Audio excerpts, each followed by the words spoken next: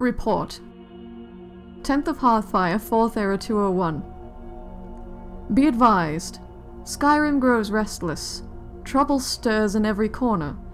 Agents across the province have reported multiple individuals and happenings that may prove useful or ruinous. It is yet too early to tell which. 2 of the individuals in question have appeared in our interests before, the first being a certain enchanter from the College of Whispers. Reports surfaced last month of his intent to travel north on the pretext of aiding the excavation of Sarthal.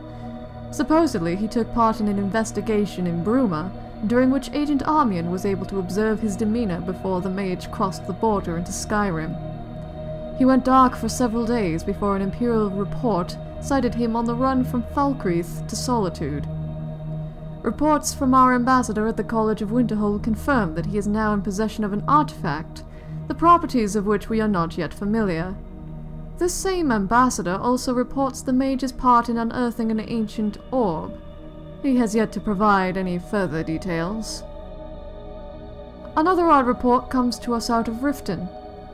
I personally am not yet sure whether to be alarmed by it or not. A khajiit of diminutive stature has been seen talking to a known member of the Thieves' Guild. Ordinarily this would not be an issue, but this same khajiit has now teamed up with 2 others, one of whom she broke out of Riften's prison. They have been notoriously difficult to pin down. The small one moves faster than any courier I've yet dispatched or seen, save one. This team vexes me. The movements are erratic, appearing in places I would not expect them to be, staying for varying lengths of time before departing once again. All that is for certain is that their trails always lead back to Riften, and that Maven Blackbriar has taken interest.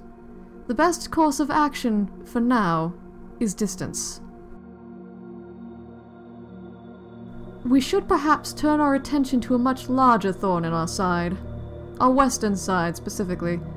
All along the border, things have fallen out of place. Northwatch Keep suffered as many casualties as there were soldiers posted, including the interrogator. We can only assume the Stormcloaks were to blame, as the prisoner on trial, Thorold Greymane, escaped in the fray. To the south in Markarth, the Forsworn have begun to panic.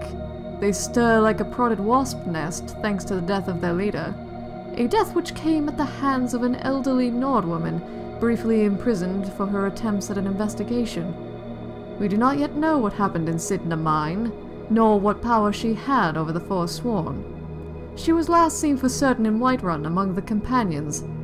Perhaps that is where she stayed. A brief mention should be made of the new Thane of Whiterun. A Redguard, previously sentenced to death for crossing the border from Hammerfell without observing the proper procedures. She was one of those who the Imperials tried to preemptively execute at Helgen before the incident.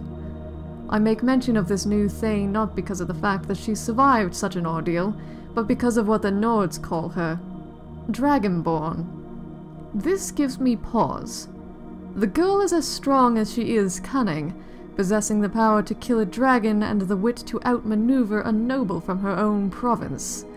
She also now carries a title that the Nords rally behind. While not all, in fact very few, truly believe in this Dragonborn, she is still worthy of observation.